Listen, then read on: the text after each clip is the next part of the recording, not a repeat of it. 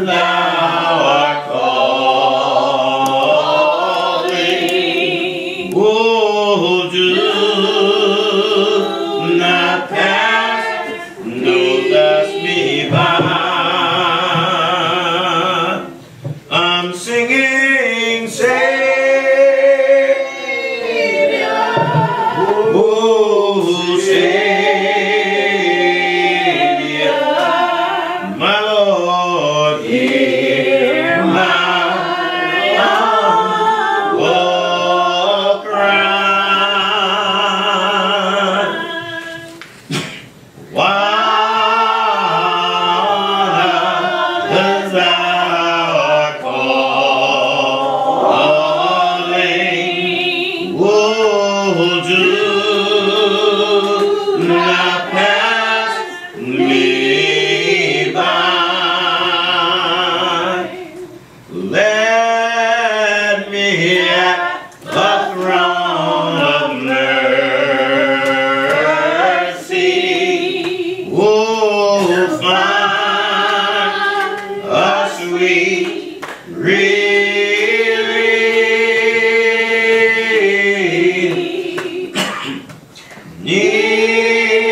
Kneeling there in deep contrition, oh, help my unbelief. I'm singing, Savior, oh, Savior, my Lord, hear my humble cry. Oh, that thou art calling, oh, do not pass me by. Oh, Father our God, we thank you that you have given us an opportunity to yet again be in the land of the living. We know, Lord, that there are things that are going on around us, and we sometimes don't quite understand why. But we pray, oh Lord, that you would help us to remember that you are the Alpha and the Omega, the beginning and the end. And Lord, as long as we stay focused and fixed on you, Father, we will be able to see our way through.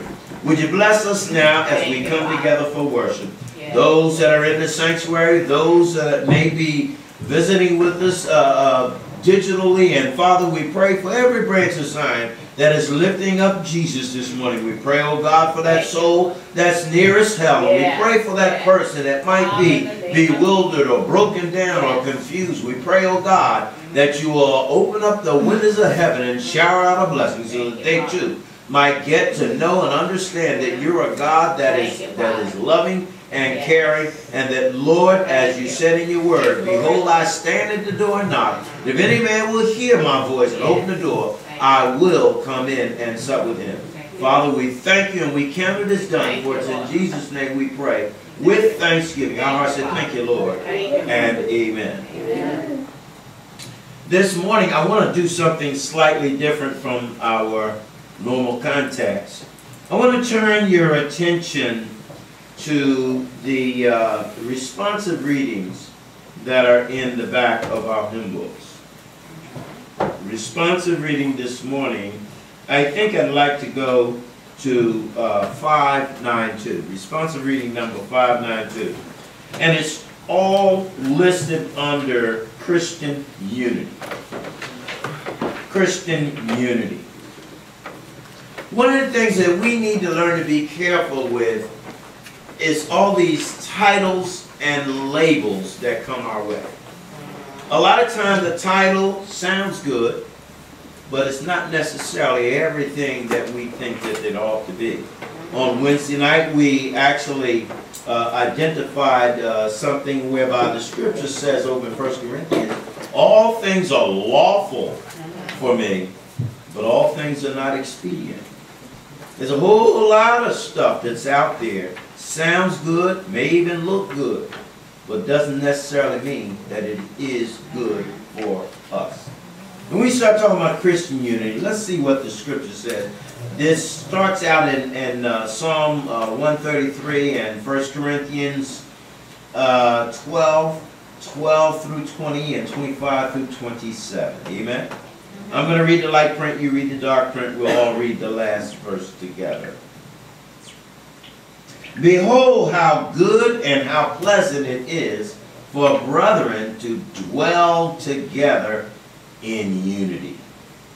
It is like the precious ointment upon the head that ran down upon the beard, even Aaron's beard, that went down to the skirts of his garments. As the dew of Hermon, and as the dew that descended upon the mountains of Zion, for there the Lord commanded the blessings, even life forevermore. For as the body is one, and had many members, and all the members of that one body, being many, are one body, so also is Christ. For by one Spirit we are all baptized into one body, whether we be Jews or Gentiles, whether we be bound or free, and have been all made to drink into one Spirit. For the body is not one member, but many. If the foot shall say, because I am not the hand, I am not of the body, is it therefore not of the body? And if the ear shall say, because I am not the eye, I am not of the body, it is therefore not of the body. If the whole body were an eye, where would the hearing? If the whole were hearing, where were the smelling? But now that God set the members, every one of them, in the body, as it hath pleased him. And if they were all one member, where were the body? But now are they many members, yet of one body. That there should be no schism. I want to repeat that. That there should be no schism in the body. And that schism means conflict, confusion. Amen? That there should be no schism in the body, but that the members should have the same care one for another. And whether one member suffer, all the members suffer with it. For one member be honored, all the members rejoice with it. Together, now ye are the body of Christ, and members in particular. Thus in the reading of God's Word. I mentioned earlier about that series on body language, and here again, the Word speaks very clearly. God has declared that He has gifted the body. Amen? Amen. Even as you're human, the many things that you see going on in your spirit are associated. God is one of those kind of guys that just, He tries to keep things simple enough for us to grasp because He's Spirit. We can't understand the magnitude of God. But He gives us illustrations throughout the Word that we can sort of get a snapshot of and try to make some sense out of it. Amen? Again, we thank and praise God that He's given us an opportunity to come together for worship. Now, there are a number of things after we hear from our administrator that I believe needs some prayer attention this morning. Amen? Good morning. Building on a sure foundation, upon this rock I will build my church, and the gates of hell shall not prevail against it. Matthew 16:18. For other foundation can no man lay that is laid, which is Jesus Christ. 1 Corinthians 3:11. Building faith, family, and fellowship on the principles and promises of God's Word. Our thought for today from Jesus' calling. I love you with an everlasting love. The human mind cannot comprehend my constancy. Your emotions flicker and flatter in the face of varying circumstances, and you tend to project your fickle feelings onto me. Thus, you do not benefit fully from my unfailing love. You need to look beyond the flux of circumstances and discover my glazing loving you back to you. This awareness of my presence strengthens you as you receive and respond to my love. I am the same yesterday, today, and forever. Let my love flow into you continually. Your need for me is as constant as the outflow of my love to you. Jeremiah 31:3, Exodus 15:13. Our key theme and verse for 2023 together.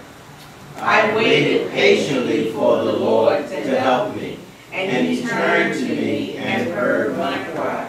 He lifted me out of the pit of despair, out of the mud and the mire. He set my feet on solid ground and steadied me as I walked along. He has given me a new song to sing, a hymn of praise to our God. Many will see what he has done and be amazed. They will put their trust in the Lord. Psalms 41:3. Don't take risks with your health, and don't put others in jeopardy. Trust God, depend on him, rely on him, pay attention to your surroundings. The numbers are rising with new variants. Sunday, October the 8th, as Pastor James Graves. Sunday, October the 8th, 2023, our PDM meeting was at 8 a.m. morning worship, 11 a.m. and Holy Communion following morning's worship.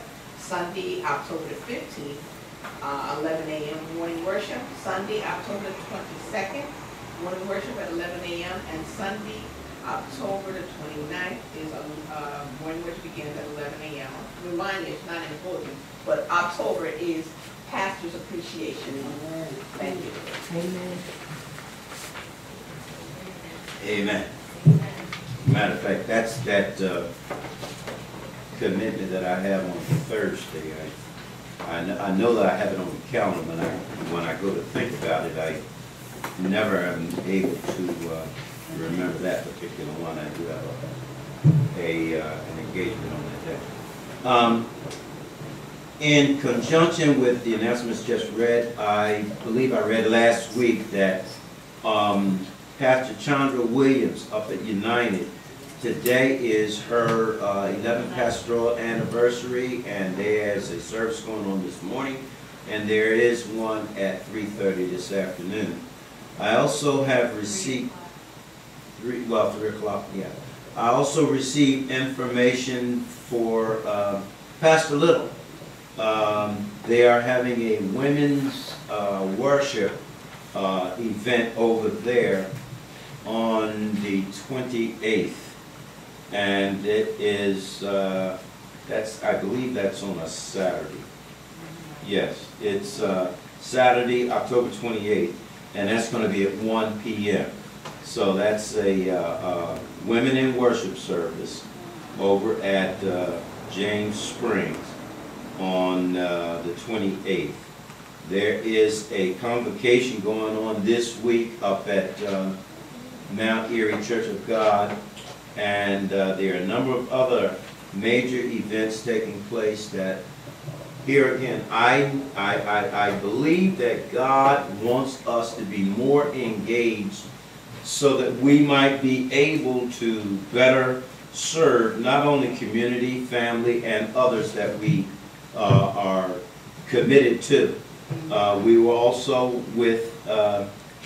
in a meeting on yesterday, the Community Forgiveness and Restoration Program, and there are some folks that I need to do some follow-up on because I believe that there's some help. Deaconess, did you get that message I left you? Check your phone. But I was given a message to send to you, and check me after service if you don't find it, and we will I'll convey that message. But there's some other folks that we need to do some follow-up for and on, so that they might be able to receive help. There are helps of all types and magnitudes that are available to people, but in many instances, we're not getting that help, and people are living and suffering because they don't know what's available to them. Amen?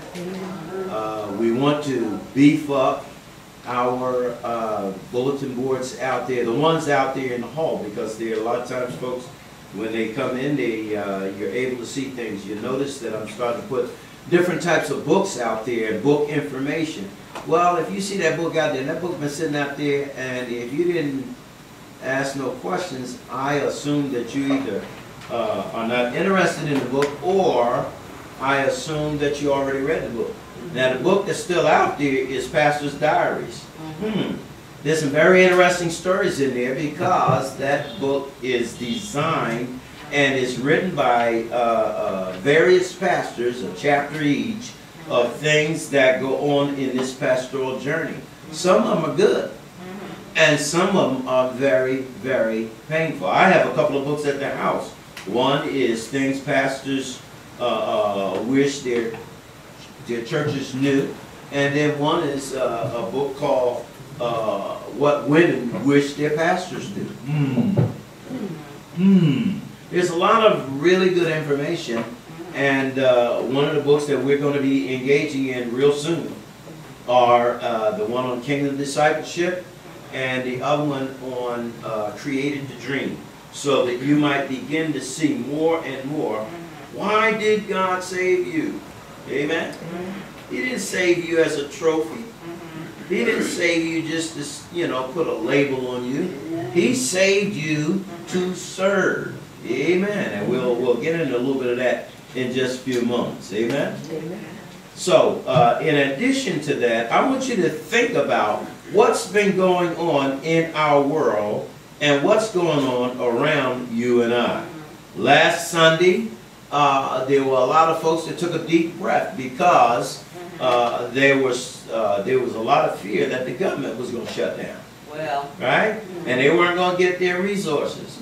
Well, you need to remember that God still sits higher than the government. And God can, there's a verse of scripture in the Proverbs that says that the king's heart is in the hand of the Lord, and God can turn it, even like he turns the river. The river don't just run straight. The river rolls where God chose to move it.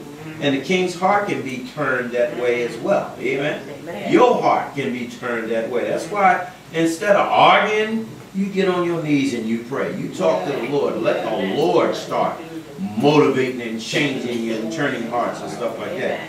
In addition to that, we noticed that although the government did shut down, there was some ugly stuff that took place that still has a lot of folks all shook up. Amen? Well. Now, in addition to that, what are some of the other culturally and news-breaking things that you and I should be concerned about?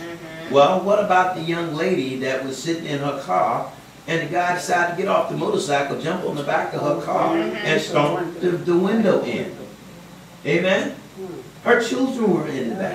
That's not normal behavior. Amen. And then get off and hit butter, and then pull a gun on her, and all this other nonsense. And it wasn't nothing but God that protected her. Amen. But thank God she's a mother that wasn't going to take that thing going down. She shoved him over on the motorcycle. And we hear that they did get a hold of this individual. This is one of the few times that the folks with their cameras turned the information in. Another young man got shot up in his own place. Amen? Regardless of what his position is, sin is still sin. Right is still right. Wrong is still wrong. What about those folks over in Israel sitting there, and then all of a sudden now you got bombs going through? All right? You and I have a lot to be praying about and praying for. So as we spend just a few moments in prayer, as the Spirit leads, somebody start us out, and then we will conclude in prayer this morning. Amen? Most holy and everlasting God, our Heavenly Father, Lord, we thank you for this another day. We thank you, dear Lord, for life, health, and strength. We thank you, Lord, for carrying us through this week. We thank you, Lord, for our families. We thank you, Lord, for our members. We thank you, Lord, for our friends. We thank you, Lord, for this ministry. We thank you, Lord, for our pastor. We thank you, Lord, for Sister Carol. We ask you to bless those in the hospitals, bless those in prison, bless those at home that cannot come out the house, God. Take the ministry to them. Yes, God. We thank you, God, for everything. You said if we lift you up, if we give you praise, that you would bless us and you would provide for us. So, God, we thank you today. We glorify you today. We honor you today. And we thank you for the privilege and opportunity to be able to say thank you, Jesus. Yes, God. Yes, God. Lord, we don't take it for granted when you wake us up in the morning. We thank you for the opportunity to give to others, to serve others, God. And Lord, we just thank you. We just thank you for everything. We ask you, Lord, to bless this day, bless this service, bless the word of God that will come through. Ask you, Lord, to show us how to apply the word to our daily living so that, God, others, we can share and bless others through your word. Lord, we thank you, God. We just thank you because you are worthy of all the praise and all the glory and all the honor. Today, God, we lift you up. We give you glory and we give you honor. And we thank you. In Jesus' name we pray with thanksgiving. Amen. Now, Father and God, we don't want you to just stop here on the corner of 29th and Master. But Father, we know and we realize that there are needs. There are, even this week, Lord, there are several families that are weighted down because of loved ones having come on home to be with you. And although that's a joy and a blessing for the departed, Father, it still leaves a vacuum in the hearts and the minds of families and loved ones. We pray, oh God, for all those that are in need of healing. We pray for those that are confused. We pray for those that are baffled. And Lord, we pray for those that are prison bound and those, Lord, that are behind prison walls. We pray, oh God, that you would remember those that are being battered by folks who have taken the liberty to bomb them and to come into their private worlds and exert their pressures upon them. Lord, it happens in governments, it happens in personal families, it happens in locales. Lord, there were 3 or 4 police officers that got shot up just a few days ago. There are a number of things happening even in our communities. And Lord, just because it may not happen on my block, help us not to crawl back or dismiss it as though it is insignificant. But we pray, Lord, that you will give us a heart and a care and a concern for all mankind. Lord, we pray that you would help us to pray for those in government, pray for those, Lord, in high places, that they might find themselves in a place where they can at least pay attention to the needs of the people that they serve. We ask, oh God, that you would guide and direct us, and that you would bless every branch of Zion lifting up Christ. Even now, oh God, we thank you, we praise you, and we count it as done. For it's in Jesus' name we pray with thanksgiving. And our hearts say thank you, Lord. Thank you, Lord. And amen. Amen. Amen. Amen. There are times when God wants to use you as an individual. Yes, yes, yes. And what happens is there are times when he wants to do that and we become resistant. I want you to think about that. I want you to think about a time when God might have prompted your heart to do something and, I don't want to be bothered with it. I don't want to do that. I don't like them anyway.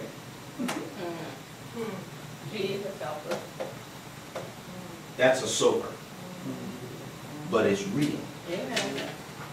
There are times and there are people that we may not have a good flavor for. Now I say flavor, but in actuality I mean favor. Amen. And what happens is that we become resistant, and we don't want to be bothered with this. We don't want to be bothered that. Now I'm going to take it another step. See, there are times when we don't have a good savor flavor for what God wants us to do.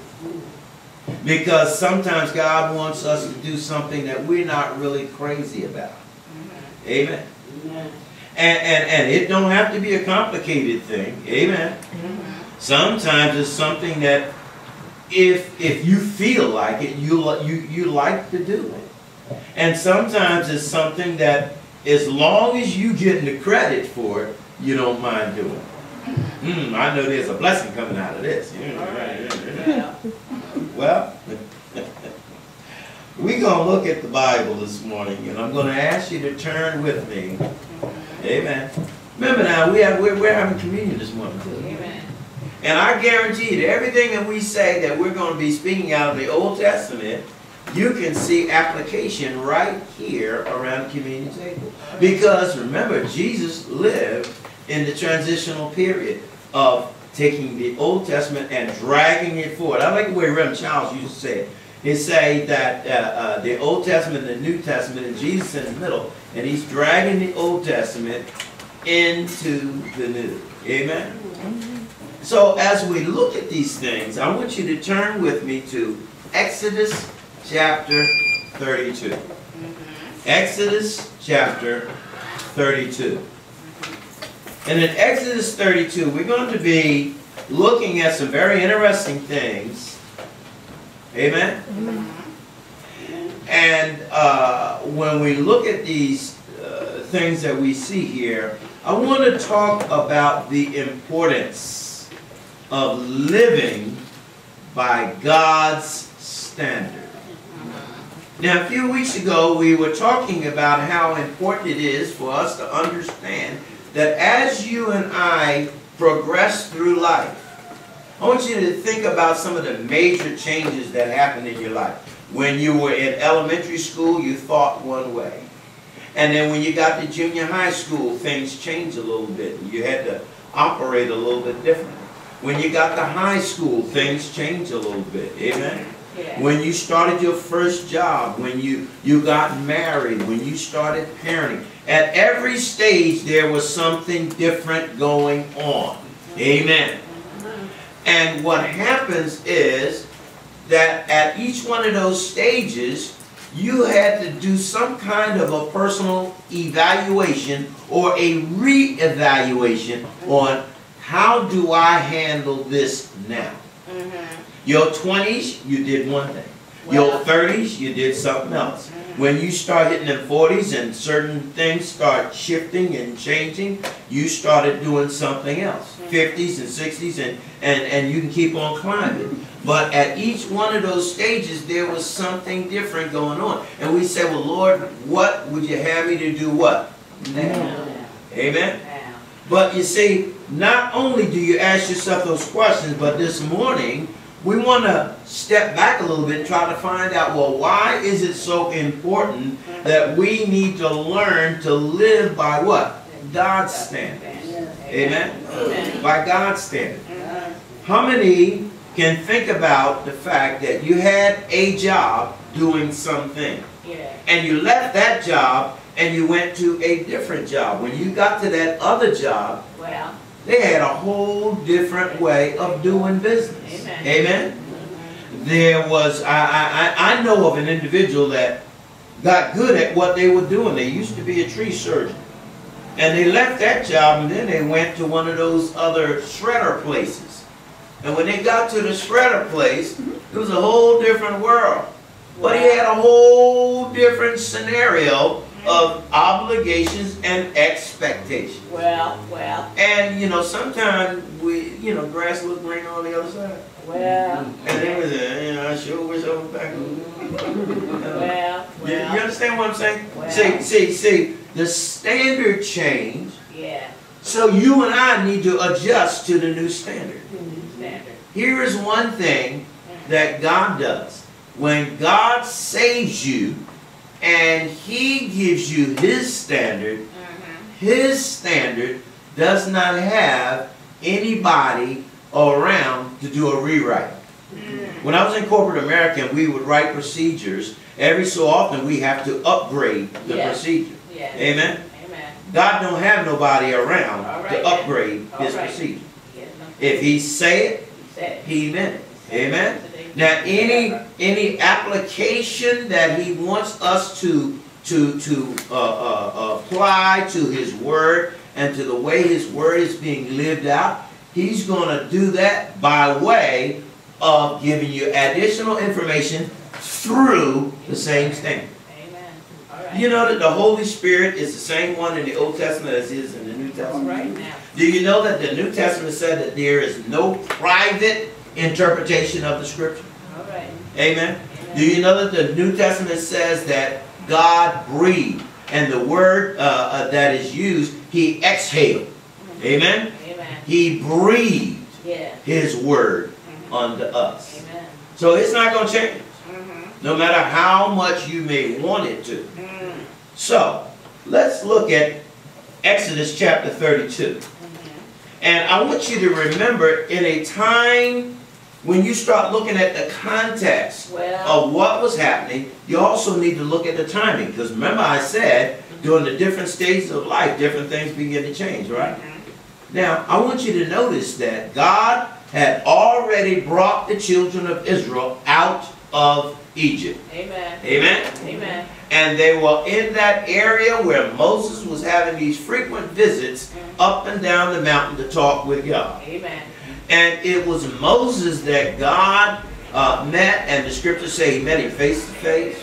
And it was Moses that God would give insight and give him information about what his instructions were for the children of Israel. It was Moses that God set in place as their leader. Isn't that right? Yeah. Now, the Bible says that while Moses was frequenting God, what took place, the people began to change. Well. Amen? Amen.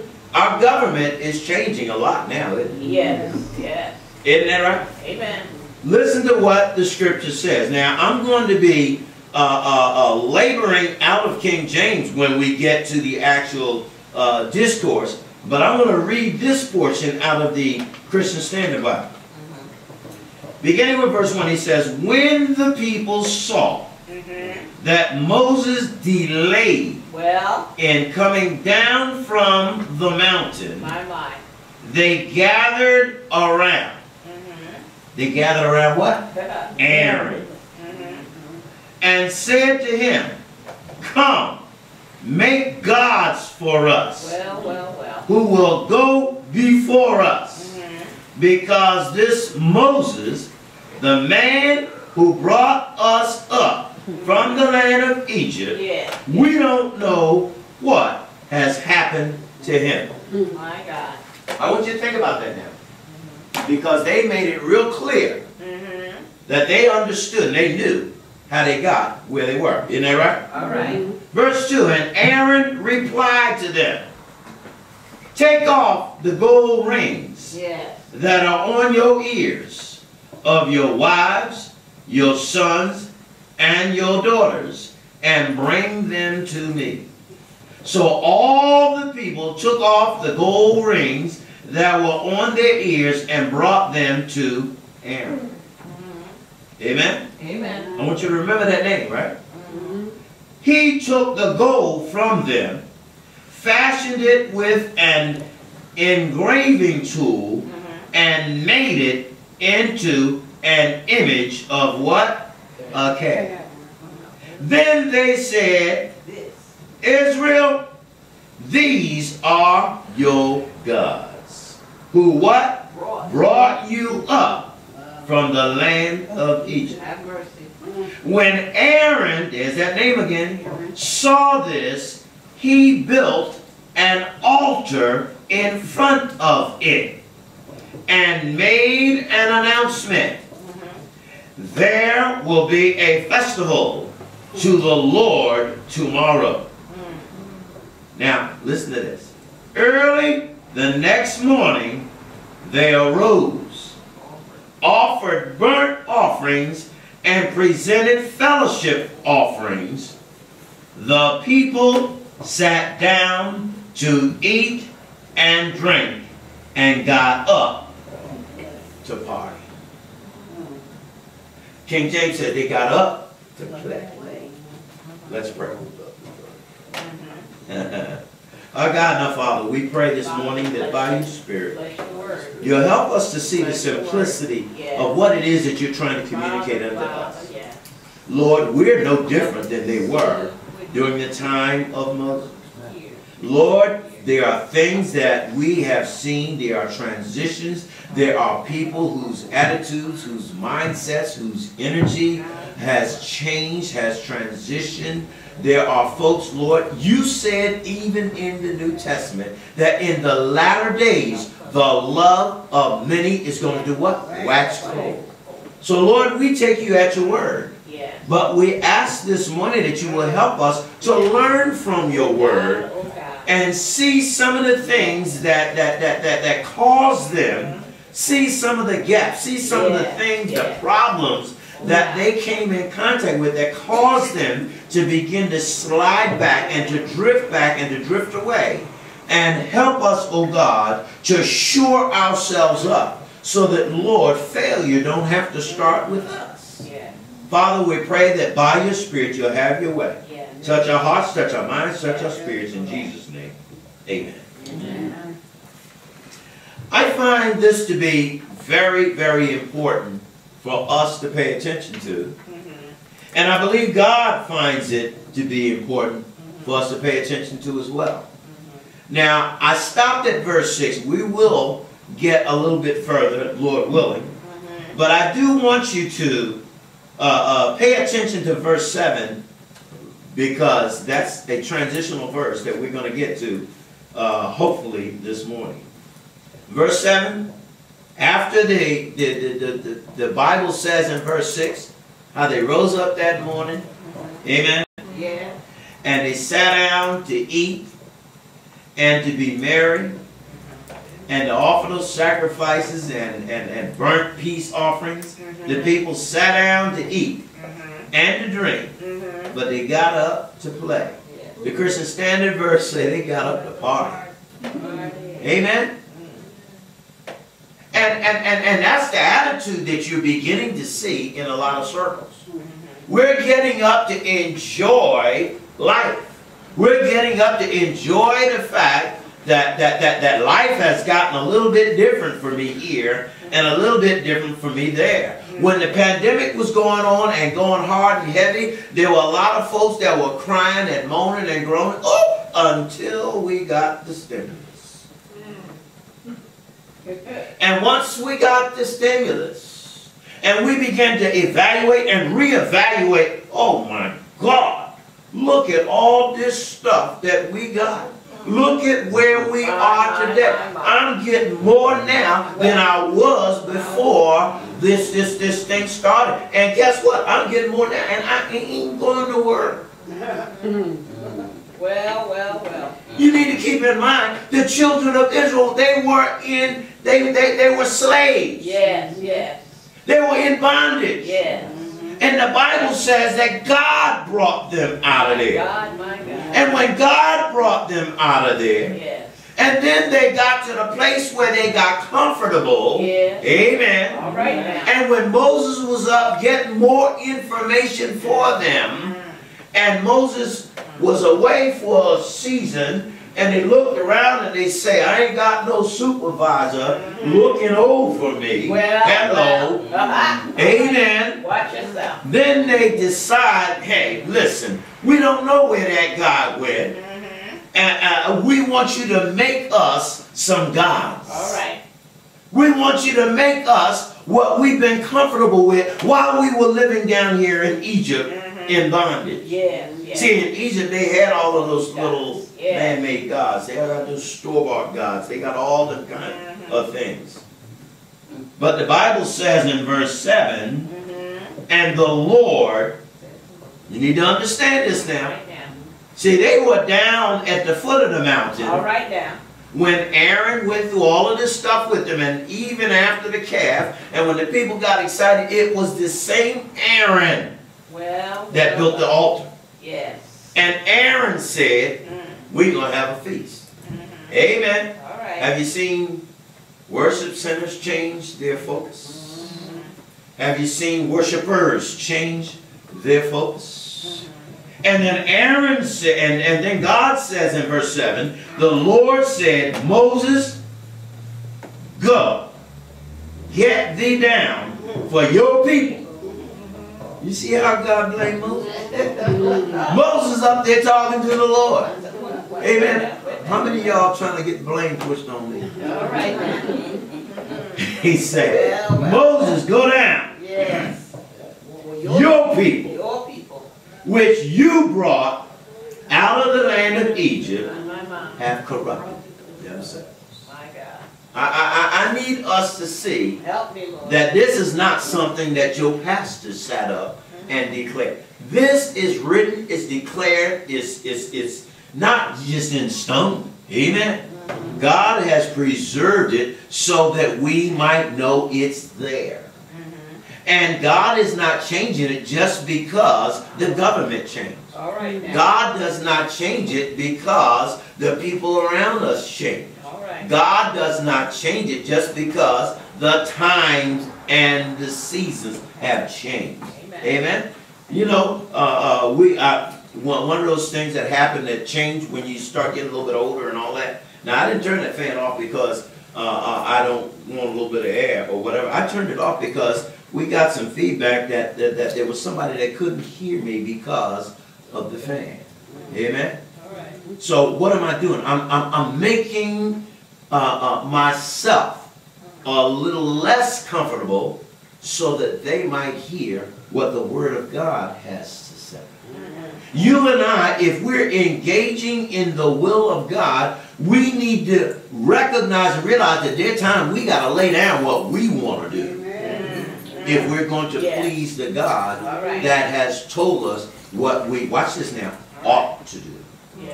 What I want to do should be on the bottom of the priority list. Remember we talked about priority the other night?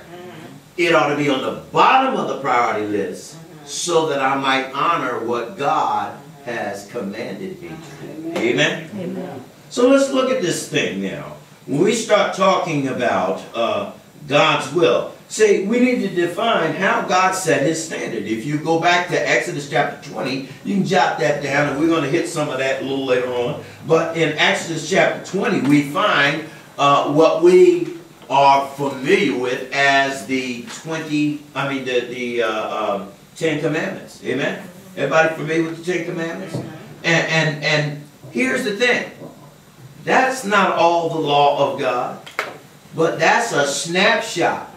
That's a global snapshot of the things that God is telling us, and you're going to see how critical these things are as we continue to navigate this thing. God describes his standard as his word. In the 10 Commandments in Exodus chapter 20, he says, first and foremost, God spake. Amen. All these words saying, I am the Lord your God, which have brought thee out of the land of Egypt. Now see, God done already declared, I brought you out. Amen. Amen. See, God kept a record of what he was doing. Amen. God said, I brought you out. Now, here in chapter 32, at the beginning of the chapter, the people became impatient, or, you know, they used to say that that if you have too much time, it's the devil's play shop. And these people must have had too much time on their hands. Amen. Instead of praying, they began to play. Amen. All right. And what's happening is that they came to this conclusion all by themselves. But it wasn't a conclusion, was it?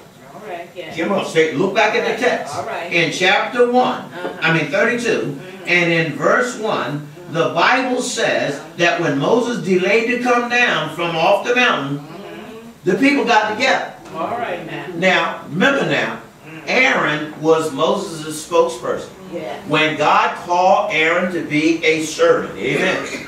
And I really want to hammer this down. You know why? Because it's all about leaders and leadership. And it's critical that you and I need to see and understand that when God called Moses to be the leader of the people, and Moses said, I got this speech problem, it was God, watch this now, who raised up Aaron to be his spokesperson. I want you to understand, that's the same Aaron. And when Aaron was at Moses' side as his spokesperson, amen, then what happens is while Moses is up on the mountain getting intimate information from our God on how to structure, to lay out, and to teach the people his standard, which is his word, what happened? Moses was down there with the people.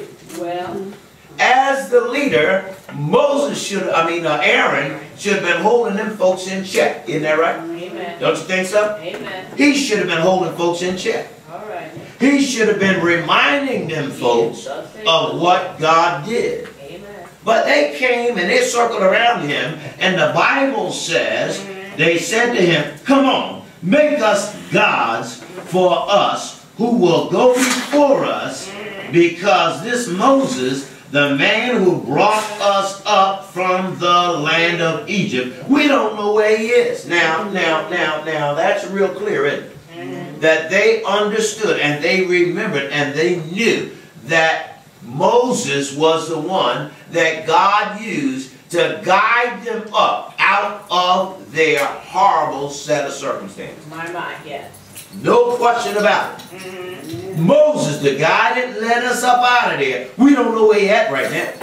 Now, they'd have been better off saying, listen, let's get us a search party. Let's see if we can't find this Moses. And let's find out if there's anything else that he wants to give us as far as instruction. Or they would have said, oh, Aaron, you were with him. What does he have to say? What does he want us to know? Amen? Amen. You know what I find out sometimes? Every once in a while, there are folks that are calling each other and say, what the pastor said? What do you think the pastor wants us to do?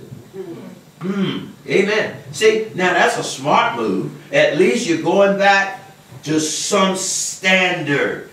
Amen. Now, the standard that you get from me is only going to be from the Word. Amen. And that's what Aaron could have taken them back to. But no, they said, come on, make us some gods. Gods that we can declare. Gods that brought us. Gods that will lead us. Amen. All right. And what did Aaron do? He said, give me your earrings. Yeah. It's going to cost you. Well. You want a God? It's going to cost you. Yeah. Give me your earrings. Give me your bracelets. Give me all that other stuff that you got. Give it up. Give it out. Amen. All right. I'll make it for you. Give it up. Amen. Y'all cute today. Give it up. Oh, let me see what my glasses at. I think I see gold singing on your... Yeah, give it up. Amen. All right. And the Bible says that he took that stuff and he melted that stuff down. Now there's a verse later on in the chapter where he says that when Moses got in his grill and he says that he brought all that stuff down and he put that stuff in and he melted it and he said, up came, you know, like this thing. He had a pot full of gold, and all of a sudden it just rose up, and it became a calf. No, it didn't just become a calf, because the Bible had already defined the fact that he took a graving tool, and he was gifted. He was good at what he did. Are you understand what I'm saying? So, see, you need to understand that there's some leaders out here that are good at what they do. They can talk nice. They can swoon you. They can move you. And you need to pay attention to all that stuff. But look what the Bible says he did. Amen? It said we don't know what happened to him. And the Bible says that in verse 2, Aaron, he replied to them, well, just give me your stuff. You know, give me all that stuff. Not just yours, the one off your sons, your daughters, and everybody else. Give me your stuff. And I'm going to fix it for you. Amen? Now, I want you to keep that thought in mind, because I'm flipping back and forth right now between Exodus 20 and Exodus 32. Because in Exodus 20, where we find the 10 Commandments, amen, amen. Well, And then he says in verse 2 of Exodus 20, he said, I'm the Lord your God, which brought you out of the land of Egypt, out of the house of bondage. Thou shalt have what? no other God. No other gods before me. But now these folks said, y'all, look, make me a God. Make us a God. Make us, no, they didn't say a God. They say, make us gods. Amen. All right. Make us gods, and with those gods, for who we will go. Amen. For us who will go before us, right? Because this Moses, amen, the man who brought us up from the land of Egypt, we don't know where he is no more. But they were accustomed to seeing, the Egyptians following these little things around and following this pageantry and all that stuff. Verse 3 of Exodus 20, thou shalt have no other gods before me. Verse 4, thou shalt not make unto thee any graven image or any likeness of anything that is in heaven above, or that is in the earth beneath, or that is in the water under the earth. See, God takes care of this. God wiped out all our excuses. He wiped out every territory that the human mind could imagine. Well, if you think about something up there, I got that covered. If you think about something that you can see with your naked eye, I got that covered. If you think about something that might be down in the under the water, I got that covered. So he says, you don't make nothing out of anything that resembles anything that your imagination can come to and call it a God and pay your attention to it. Now, here's where I get down and personal. I have to get down and personal here because God taught me the importance of this down and personal thing. Amen? Amen. I love my wife. Been married to her for 49 years. Went with her for 5 years before that. But God has made it perfectly clear. She is not to be a God to you. There are people that have loved their children to the extent that we exalt our loved ones and our children above the God that we serve. And he says without any reservation, nothing, nobody, no thing shall you exalt or treat it like a God. I don't care what anniversary it is for you or me. Amen? amen. He said nothing or nobody. Amen? There are people that treat their children like little gods. Amen. All right. We need to be careful with that. So, with that being said, the scripture shows us that when they turn around and they replied to Aaron and said, why don't you make us some gods and stuff like that, and he told them what to do, and then Aaron, he took the gold from them in verse 4. Amen.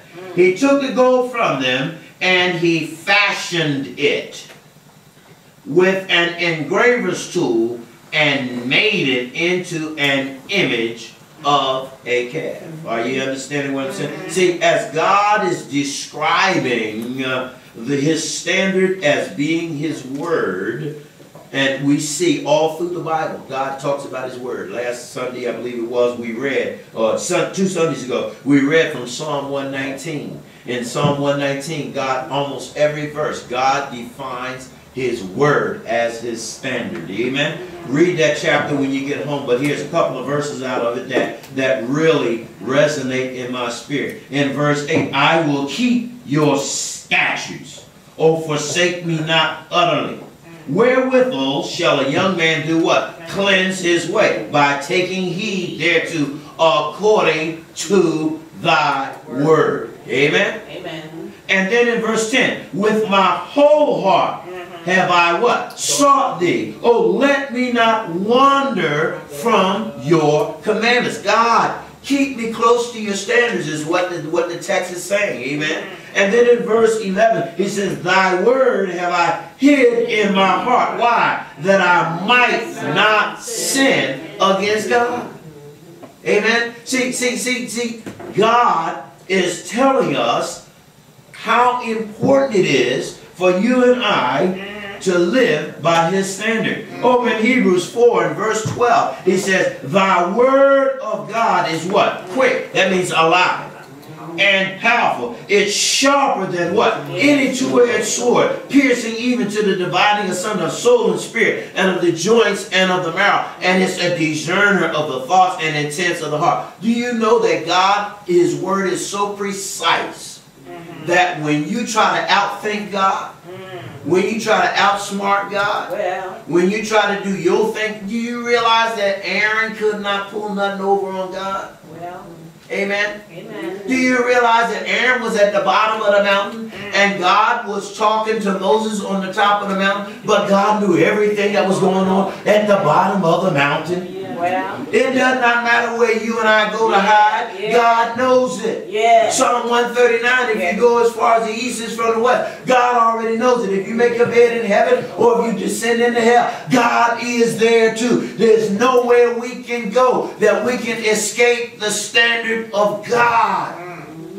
So what does the problem come from? The problems appear when we don't take God serious about his word.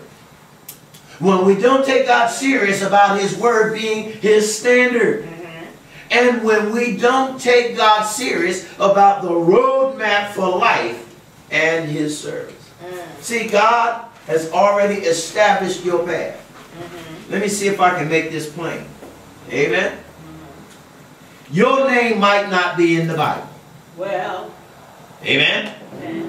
But when you study, what is our ministry focus is building faith and family on the principles and promises of God's word. Faith, family, and fellowship, right? So you establish your faith and you spread out into your family, and then you go all the way out like God says, go ye therefore into all the world, baptize in the name of the Father, Son, and the Holy Spirit. See, you establish that fellowship. But what are you establishing on the principles and the promises of God's word, right? Now watch this now. Because if I'm building on the principles and the promises of God's word, and we know that all the promises of God are yea and in him amen, and the Bible makes it perfectly clear that he is the one that calls us into existence.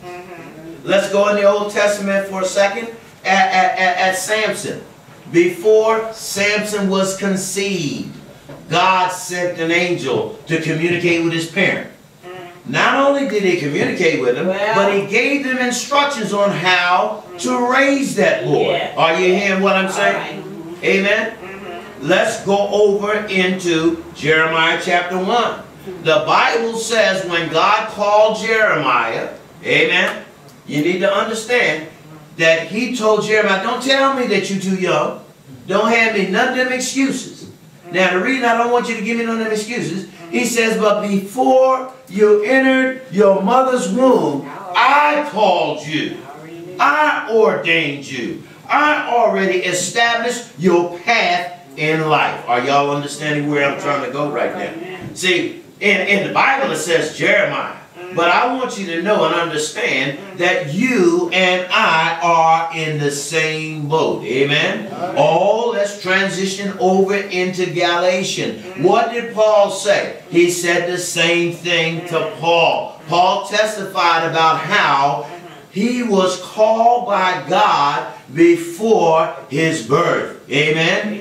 And when God made me aware of that, I turned and I communicated with my mom as well as with you that it was God that called me, God that established me, God that put me in this ministry, and it's God that will either keep me here or transition me home. Are you understanding what I'm saying? So you need to know and understand that it was God that brought us where we are. And while Aaron and the others were at the bottom of the mountain, no, you don't know every detail of what God's going to do, but what God has asked you to do and commanded us to do is to be faithful to his standard, be faithful to his word, be faithful to his promise, to be faithful to the fact that he says, I I alone am the Lord your God, and you don't have no other God before me. Amen. Amen. If you don't understand what I'm taking you through, you just be still. Well, they didn't be still. They got impatient. How many of us are getting impatient today? How many of us are getting restless because God didn't give you, what's that old expression they have? I'm waiting on my ship to come in. All right. That might be your problem. You're looking for a ship, and God's sending you the Holy Spirit. All right. Hello. All right. See. Our problem kicks in when we fail to recognize that God has a roadmap for our life. See, God made it clear that He values His Word. He established His Word as the standard from creation. He established, watch this now, Yes. His Word as the standard through recreation. We are familiar with Romans chapter 12, isn't that right? Where the Bible says that I beseech you therefore, brethren, by the mercy of God, that you present your bodies what? A living sacrifice, holy and acceptable unto God. But I want you to, yeah, it's a reasonable thing, but God says also, I want you to be renewed. Renewed, that's where regeneration kicks in. Renewed in your mind, amen? As we become renewed on a daily and regular basis, God is doing a refreshing in our lives. Your thinking should be changing. Your thinking should be growing. There's a song they used to sing, say, every day with Jesus, what? Sweeter than the day before. Amen. So as you begin to grow in the Lord, you ought to be growing more like Him, not more away from Him. Amen. Have you seen a lot of folks starting to do a moonwalk with the Lord? Where they were fired up for the Lord, and now they're starting to slide back. Slide back. Slide back. Some of the old habits, some of the old ways, some of the old places. Amen. And we begin to accept those things as new norms. Have you noticed that there are new norms in our country today? Yes. There are new norms in the way folk think today. There are new norms in the way folks live today. Amen. Amen. So God established His Word as His standard even through regeneration. In the giving of the law, God established His Word, and in the giving of His Son, what did the Bible say? Amen. In the beginning was the Word, and the Word was with God, and the Word was God. All things were made by Him. Without Him was not anything made that was made. And then the Bible says that in verse 14 of John chapter 1, it says that the Word became what? Flesh. And He dwelt among us, and we beheld His glory. Amen. Talking about how Jesus clothed Himself in human flesh and still did not deny the fact that He was what? The Word. That He was what? The standard. That He was what? The Son of the living God. When Jesus was baptized, God the Father spoke. And what did He say? This is what? My beloved Son. He just as easily could have said, this is my beloved standard. He could have said, this is my beloved Word. You understand what I'm saying? They're all interchangeable. Amen. Amen. When Jesus and the disciples were on the Mount of Transfiguration, and the Bible says Jesus stood there, and God again demonstrates by His Word and by His action that my standard is solid. When the Bible had Jesus to stand up on this mountain, Peter, James, and John were there, and what did God do? Well, He brought back somebody that had died. That's Moses. Amen. And the Bible says that he died and God buried him. All right. God buried him. Amen. Nobody knows where God buried him, but he died and God buried him. And then the Bible says that there was a person by the name of Elijah who never tasted death. Watch how God works. So Moses and Elijah both show up in the very presence of the Son of God, and he had 3 local witnesses. Amen. And those local witnesses were there, and you know Peter was on the scene. Hey, God, wow, you know, we might as well build a couple of tents over here. But then what did God say? Behold, my beloved Son, my beloved Son, in whom I am well pleased. See, even in his Son. So where do these fatal faults kick in? Well, when we begin to drift, when we begin to get beside ourselves, here's something I want you to just put this pen in your head. They redefined their relationship. They redefined their relationship. You ever heard somebody speak about their wife and they say, "Oh yeah, I know her." They don't describe her as their wife. I know her. She a friend of mine. Look at yes, you're gonna see this in a minute.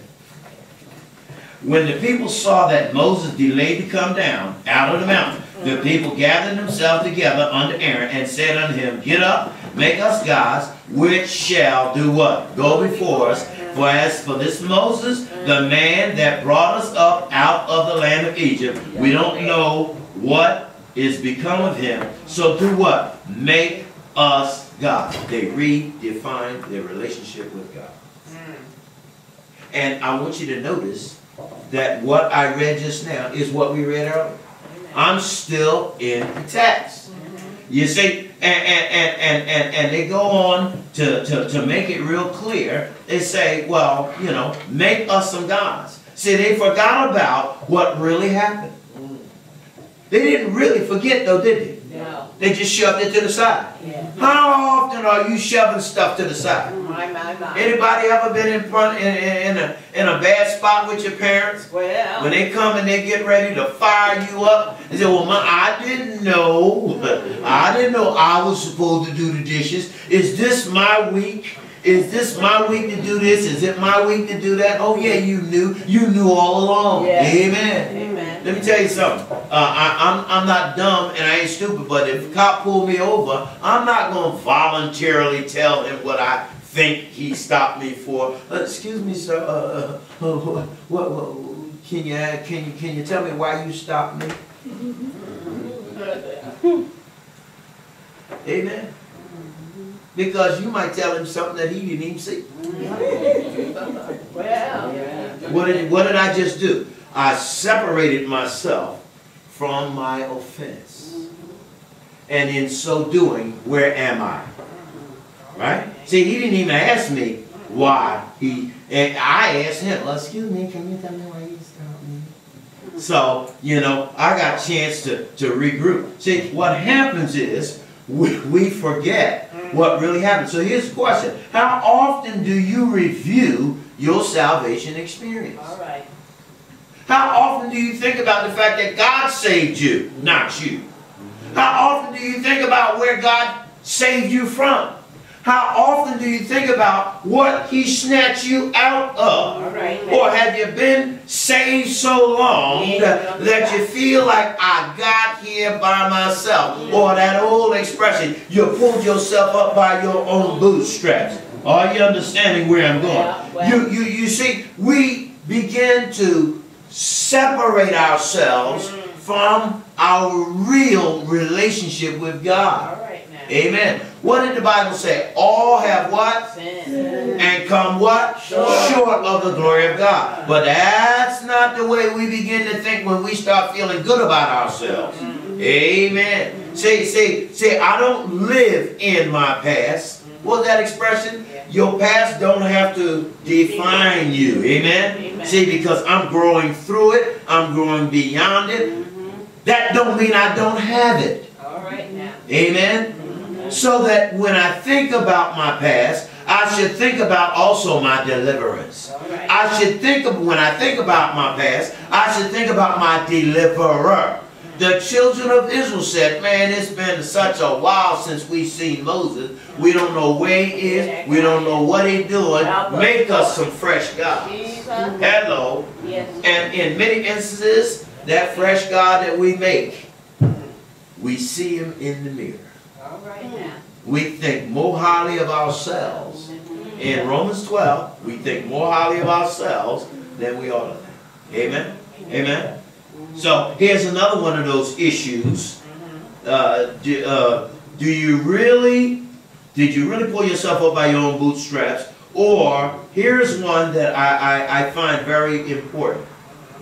They wrote their own script for worship. Very often you might hear me in a teaching setting, God never gave you and I the authority to write our own script. Amen? When Moses did not want to go, God did not change the script. What did he change? He changed Moses. He did not change the script for Paul. He changed what? Paul. Amen? In our Bible study, I think we were talking on Wednesday night about how God told Paul where to go. He was Saul at that time. And then he told Ananias, this guy coming down. And Ananias said, hold up, Lord. This guy that you sending down here, now, I need to make you aware of who he is and what he's doing. This guy's got authority to come down and gird up on your people. And what did God say? Hold up, Ananias. I called him. Yes. Amen? Amen. I put his life plan in motion. I will show him what he's got to suffer. Are you understanding what I'm saying? And when I got kind of excited about that thing because we started talking about this thing. I said, yeah, you know, when I went out that door a couple days ago and I did not land the way I wanted to land, but the bottom line is I can rejoice because God shows me what I had to suffer at that time. Now, I don't know the full nature of what his plan is. I know I still get phone calls and folks talking about, oh man, we still praying for you and we concerned, etc., etc., etc., and all that kind of stuff. But see, how far God's going to take that? That's on God. The important piece is I need to remember that he's still my God. I should back away from him because he allowed me to get a little bit hurt. Amen? Saul, he got stoned. They dropped him out there. They tried to kill him and all this kind of stuff. But he still served God till the day he died. And then when he asked God to heal him, what did God tell him? My grace. My grace. Huh? All right now. Aaron told them folks, break off that stuff. You see, now they're trying to write their own script. And when the people broke off all that stuff, and then they said, these be your gods. Are you hearing that? All right. After he made that calf, the people said in verse 4, they said, these be your gods, O Israel, which brought thee up out of the land of Egypt. There are leaders that are in those key spots. You need to be careful what kind of leaders you follow. Now, in addition to that, you need to be careful what kind of leader you become. Amen. Somebody's watching you. It could be your children. It could be your grandchildren. Somebody's watching you. Amen. One of the things that really blessed my heart, I got word just a few days ago that our granddaughter really loves Bible study. Are you hearing me? See, she's watching somebody. She's listening to somebody. And she's loving up on going to Bible study. Now, see, another thing that they did is they abandoned the God of their deliverance. Amen? See, when God said, I brought you up, I delivered you, as we compare verses 1b and 4b, even in our text. In 1b, for as for this Moses, the man that brought us up out of the land of Egypt. Amen? Says it real clear. They said, this man Moses, he brought us up out of the land of Egypt, and we don't know where he is. But look at verse 4b. When they said, these be your gods, O Israel, which brought thee up out of the land of Egypt. You see how they did? They just swapped out. Well, have you swapped out your God? Because because you didn't hit that 1.4 something billion the other night. all right. Amen. All right. There are folks that have changed and altered the way they think and the way they move and the way they function. There are folks that have stepped away from serving God the way they used to because He didn't give them what they wanted. God didn't promise to give you what you want. He promised that He would meet our needs. Amen? Not our greed. They became pleased with their own efforts. Well, how do you know they became pleased with their own efforts? Number one, they built themselves an altar. Then they made an announcement. Isn't that amazing? Look at that announcement that was made when Aaron turned around and he built them. In verse 5, Aaron saw this. He built an altar in front of the calf, and then he made an announcement. And what was the announcement? This will be there will be a festival to who? To the Lord tomorrow. Just because you name it for God does not make it right. Amen. Well, I remember when I was a child growing up here, and I went to this little youth conference, and I still have the things at home. There was a church. I know where the church is. Matter of fact, I've seen the new pastor. I don't know whether they're doing this now or not, but way back then, they had this thing where they had tickets. And y'all know that churches used to sell raffle tickets and cakes and pot. But this particular raffle ticket said baskets of cheer. See, I'm a weird kind of guy because I hang on to stuff and I don't know why. But this thing said baskets of cheer. well. And why am I saying that? Because, you see, they made announcements. They established a new kind of worship. They established their own festival. Just because you drag God's name into it, I want to say that again, it does not mean it meets God's approval. Well. Amen? Amen. Just because you got a bus that you take to Atlantic City and you're going down there for dinner, but you don't emphasize that we're here to represent the Lord, so don't go in there and take your tithes and lose them trying to double them. Somebody will get that. It does not mean it has God's blessings. God considered. Listen to what God says over in Isaiah, and we can ready to wrap. Amen. Amen. In Isaiah chapter 1, God says, I have more than enough of your burnt offerings. Yes. I have more than enough of your rams. Yes. And the fat of your fattest animals I do not find any pleasure in. The blood of your bulls, lambs, and goats. Whoa, who asked you to bring all those animals when you come to worship me? Amen. Who asked you Who asked me? and your animals to walk all over my courtyard? Yes. And then in verse 13, he just gets downright, and I wish I was over in King James right now. He says, stop bringing offerings that do not mean anything to me. All right. Are you understand? We're talking this morning about living by God's standard. If God set the standard, don't try to change it. He says, stop bringing offerings that don't mean anything to me. I hate your incense. I can't stand your evil gatherings. I can't stand the way you celebrate your new moon feasts, Sabbath days, and special services. I hate your new moon feasts and your other appointed feasts. They have become a heavy load to me. I'm tired of carrying it out.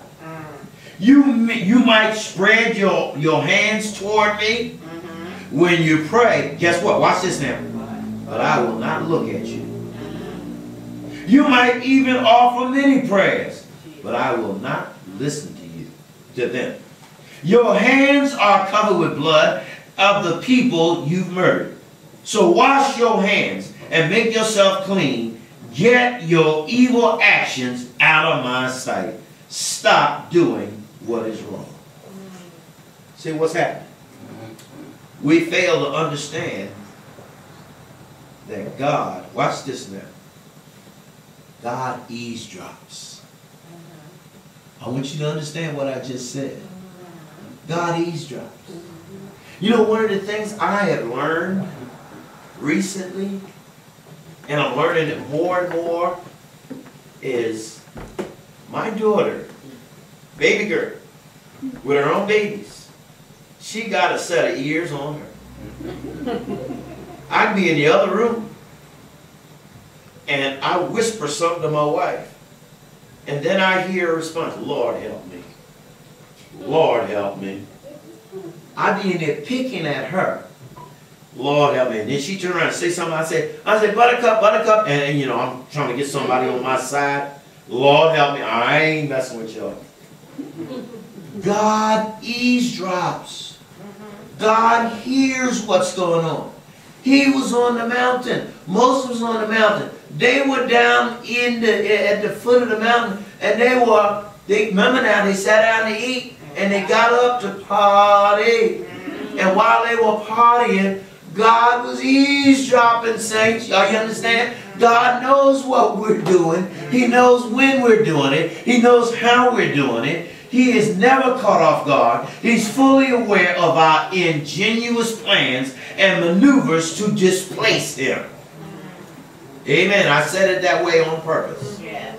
Yes. He is fully aware of how ingenious we are, and how we turn around and we do things to displace him. See what happened? God brought them out of the wilderness, and he knew it, and they needed to be reminded of it. God established the leadership, and Aaron needed to be reminded of that. Amen. And Moses needed to be reminded of that. What did God tell Moses? He said, your people. Your people. Amen. Right. That you brought out. Yeah. Yeah. And that's your leader. Amen. That you need to hold him accountable. Are you understanding where I'm going, saints? Yeah. He says, God established the worship standards. God established the worship criteria. And the Lord God said unto Moses, I want you to go. I want you to get you down, for your people, which you brought out of the land of Egypt, have corrupted themselves. What did they do? Verse 8. They turned aside quickly out of the way, which what? I commanded them. Well, they have done what? They made themselves a golden calf. Look at how much detail God has given Moses. And Moses ain't moved from where he was. Amen. Amen? Amen. He said they crafted a molten calf. They worshipped it. They sacrificed thereunto. They said that these be thy gods, O Israel, which have brought you where? Out of the land of Egypt. And the Lord said to Moses, I have seen this people, and beheld, it is a stiff-necked people. You hear me what I'm saying? See, if God call you stiff-necked, you can't blame that on your pastor. You can't say, God, I don't like him because he keep talking about me. No, you read it for yourself. Well. And then he goes on to say, in verse 10, now therefore, leave me alone, amen, that my wrath may wax hot against them, and that I may consume them, and I will make of you a great nation. I want y'all to see that real clear. God told Moses, get out of my way. I want to spend some time letting my wrath grow so that I can wipe them out. And when I wipe them out, you, Moses, I'm going to take you and I'm going to start all over, and I'm going to start all over with you. There's some folk that would jump up and say, yeah. Yeah, get them hard-headed people. Yeah. They don't want to come to church nowhere. Yeah. Give me some people that going to do this and going to do that. Now, what did Moses do? Moses didn't do that. Moses wanted to live by the standard of God. Why? Because God's name is to be exalted. God's name is to be lifted up. Amen. So Moses besought the Lord. Verse 11. Moses besought the Lord, his God, and said, Lord, why does your wrath wax hot against your people, which you have brought forth out of the land of Egypt? See, Moses would not steal God's glory. He knew that, yes, I was the leader, but I couldn't have brought them out without you. Amen. That was your power. That was your authority. They're your people, God. Amen. And you brought them out, Lord. Amen. And he says, you brought them forth out of the land of Egypt with great power and with a mighty hand. Wherefore, now, Lord, if you wipe them out and start all over with me, look at verse 12. Wherefore, all these Egyptians are going to say, for mischief did he bring them out, to slay them in the mountains, and to consume them from the face of the earth. So Moses said what? Lord, turn your fierce wrath and repent of this evil against your people. And then what did Moses do? Moses, in his prayer, this is a prayer instruction I want to leave with you. Moses, in his prayer, said to God, let's go back to your original standard. What is the standard you established with Israel? He says, remember who? Abraham, Isaac, and Israel. He was Jacob, but Jacob became Israel. Your servants, to whom you swore by your own self, and said to them, I will multiply your seed as the stars of heaven, and all this land that I have spoken of will I give unto what? Your seed, and they shall inherit it. How long? Forever. And God gave them a break. Amen. Are you understanding why it's so important, saints? See, God know you and I are going to come up short. He know we're going to slip and we're going to slide. But guess what? He's right there to catch us. He's right there to lift us up. I want you to open up your bulletin and pay attention to something that I don't know if it grips you like it grips me. Open up your bulletin if you have it right there. Open it up. Look on the left side, on the bottom. Our key theme. What does our key theme say? This is something I want you to start visualizing. He says, I waited how long? Patiently. Well, the children of Israel, they didn't want to wait no more because Moses was up there and they couldn't figure out where he was at. Isn't that right? They got impatient with him. And then he says, I waited patiently for the Lord and what? To help me. And he did what? Turned to me. And what did he do? He heard my cry. But look what else he did. He lifted me where? Out of the pit of despair, out of the mud, out of the mire. And what did he do? He set my feet on solid ground. Watch this now. Here's the part that you need to pay attention to. After he set you on solid ground, what did he do? He steadied you. Anybody ever see when I fell a couple days ago and I started looking back as a safety rep and I started looking back over the causal effects and stuff like that, I had on them fancy shoes. I had on them cutesy shoes. They were snakeskin shoes and they had a slippery bottom. And it was pouring down rain out there. When I looked at the bottom of them shoes, I said, yeah. Amen? So what did he do? When you get up out of the mud, your feet going to be slippery. Stand you on a rock, what's going to happen? You have the potential of slipping, sliding, and falling. But the text says that when he puts you up on a solid foundation, what does he do? He steadies you. Are you understanding what I'm saying? God will steady you. God will keep you. He will preserve you as I walk along.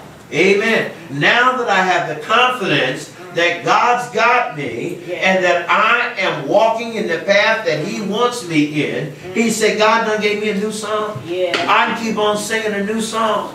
Still serving the same God. Still worshiping him in spirit and in truth. I can continue on. So as I live for the Lord and as I do what God wants me to do, guess what he says in Isaiah 1:18? He said, come now and let's what? Reason together. Saith the Lord. Though your sin be what? As scarlet, they shall be as white as snow. And though they be red like crimson, they shall be what? As wool. He said, now, verse 19. I want you to listen to this thing and listen very carefully. See, we stop at 18, but 19 has some special stuff for us to understand. He says, come now, let us reason together. Though your sin be as scarlet, they shall be as white as snow. Though they be red like crimson, they shall be as wool. Verse 19. If you be, what's that word? All right. If you be what? willing. And what else? Obedient. You shall eat the good of the land. Are you hearing what I'm saying? If you be willing and obedient, you shall eat the good of the land. I believe there is another verse that supports that, because it shows that God has something else planned if you're not willing and if you're not obedient. Let me see if I can grab that right quick. Amen. Amen. He says, if you be willing, here we go. If you be willing and obedient, you will eat the good of the land. But, verse 20, if you refuse and what? Rebel, you will be devoured with the sword. For the mouth of the Lord has spoken. Does that make sense to you? Okay.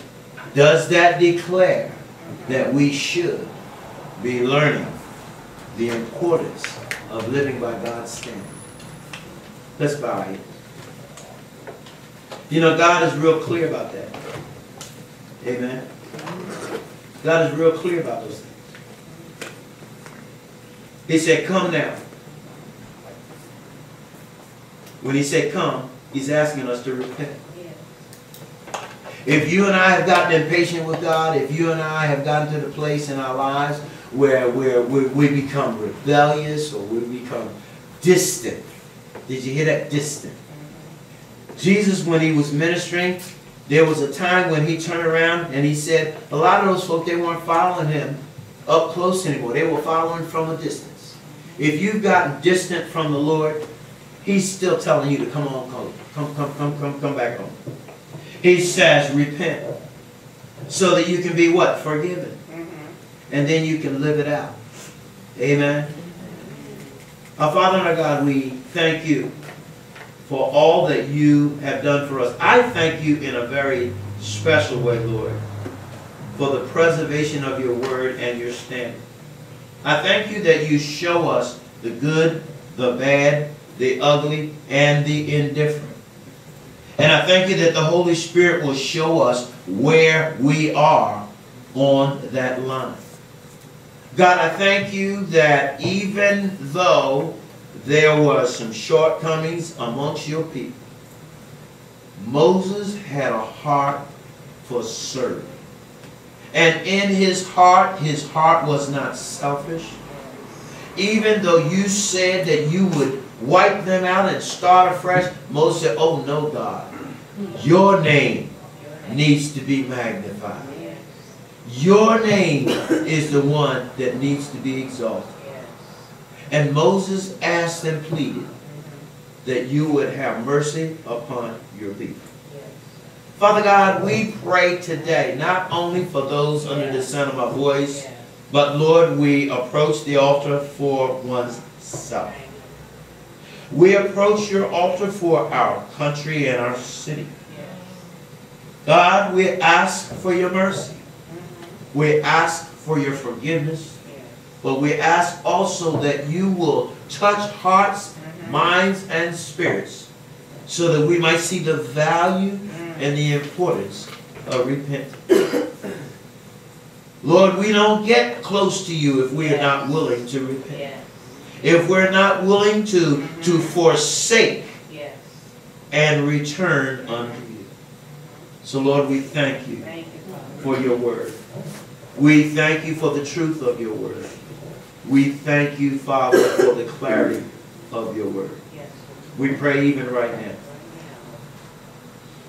that, Lord, if there are any under the sound of my voice, any, O Lord, that know not thee in the free pardon of their sin, any that have never invited you to come into their lives for salvation, we pray, O God, that they will see and know and understand that your word says that you love the world so much that you gave your only begotten Son. And whosoever would confess their sin and believe on the Lord Jesus Christ, we can be saved. If there are any, O God, We ask that you would tell us. Then, God, for those that may have gotten on the slippery slope of life, that have gotten distant from you, those, Lord, that need to be drawn closer to you, need to be drawn into reconciliation, need to be drawn, oh Lord, like the prodigal son. We pray, oh God, by your Spirit, that you would touch that heart, so that they might cry, Lord, here am I.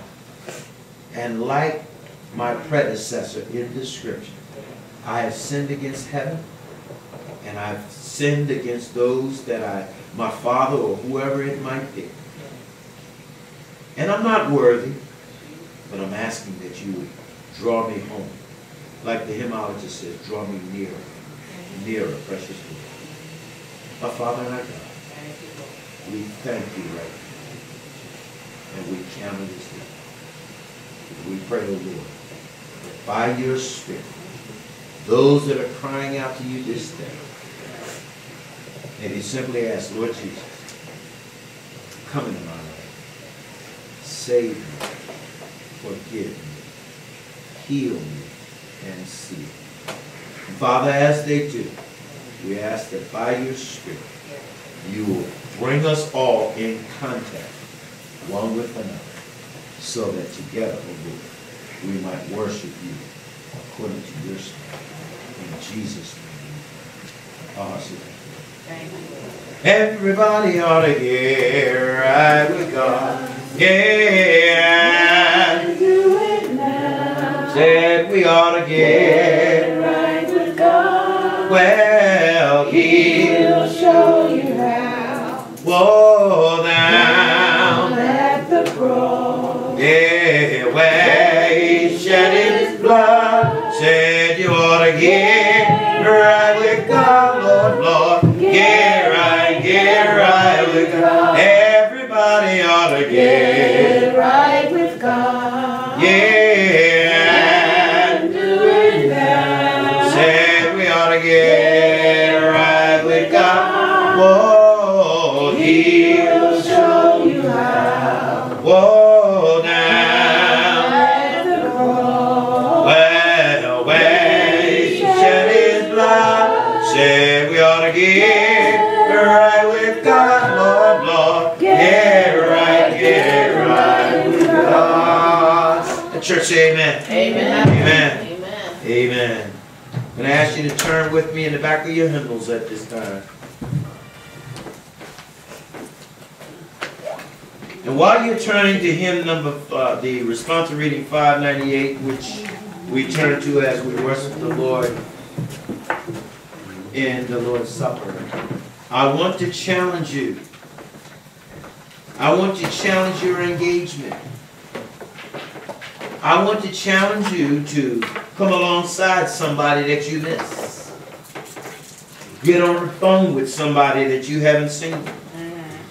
And let us do what we need to do to make sure that the people of God, and even those that are unsaved or those that are backslidden that you're familiar with, have a fresh reminder that God never fails. Amen.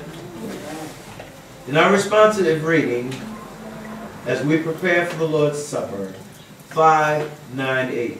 I'll read the light print, you read the dark print, we'll all read the last portion together. For I have received of the Lord that which also I delivered unto you, that the Lord Jesus, the same night in which he was betrayed, took bread. And when he had given thanks, he brake it and said, Take, eat, this is my body, which is broken for you. This do in remembrance of me. After the same manner also he took the cup, which he had supped, saying, This cup is the New Testament in my blood. This do ye, as oft as ye drink it, in remembrance of me.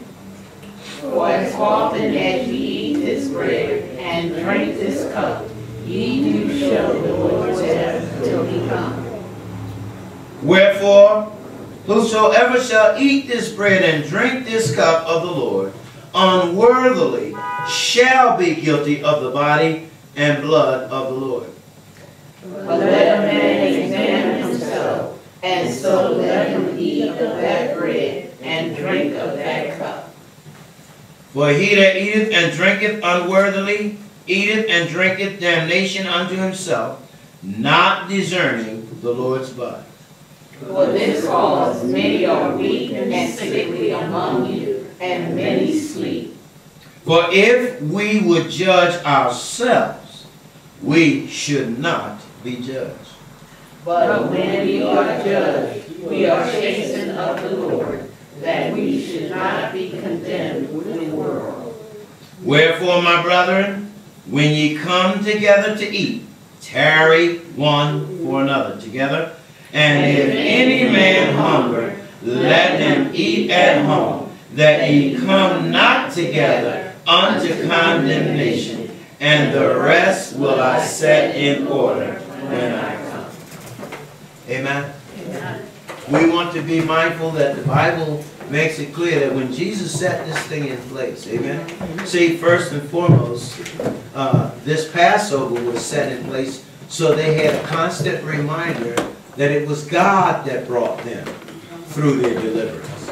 But now when Jesus made the transition on what we call the Last Supper, he made it clear that he was letting them know that we're talking about the fact that he was going to suffer.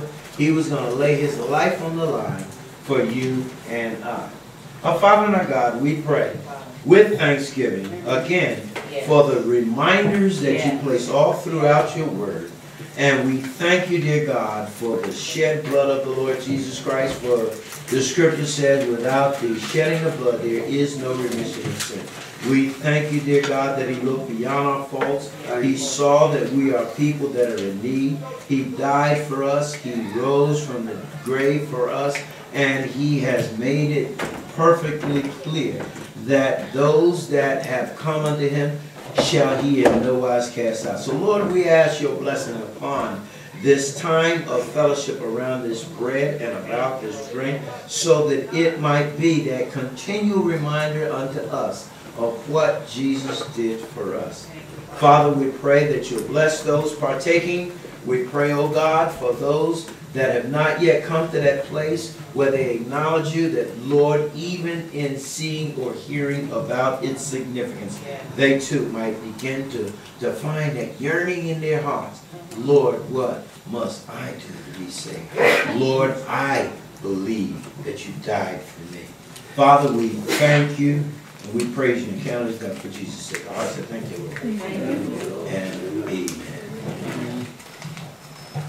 In obedience, is everyone prepared, or is anyone in need of substance? As we prepare, in obedience to the Lord's command, the Bible says he took that bread and he brake it and he distributed amongst all those disciples. In obedience to the Lord's command, let us all eat.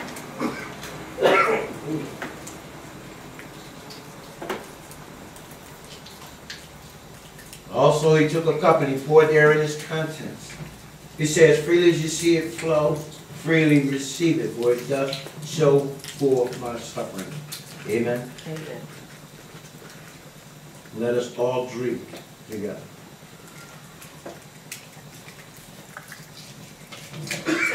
Amen, amen, amen. Amen.